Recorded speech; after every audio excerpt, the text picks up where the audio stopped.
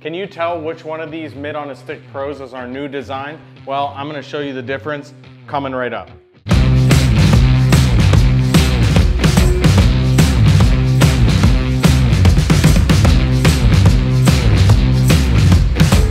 Okay, if you notice that this head rotates on the old Mitt on a Stick Pro, then you guessed correctly, it was in my left hand, and this is what we changed. So the old Mitt on a Stick Pro had this button that allowed you to lock it in place from side to side, but it did tend to rotate a little bit, and you know, when you're rotating all these different ways, it was easy to sort of get flopped over more so than we would have liked. And so because we listened to client feedback here at Autofiber, we decided to redesign this.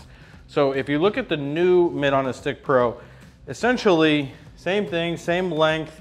You know, our original Mitt on a Stick Pro did not have the logo up here, so that is a slight design change from the original one that we showed you guys some time ago.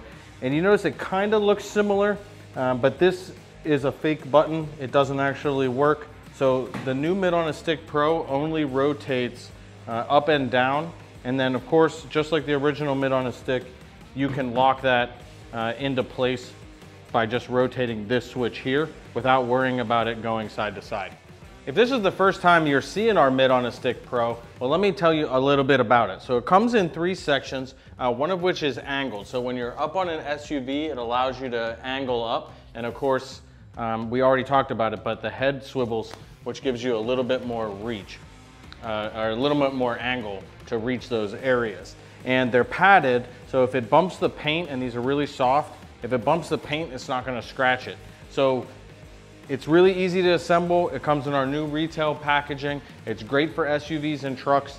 I didn't think I would use it before, and I use it constantly. So check out the Mitt on a Stick Pro, improved design.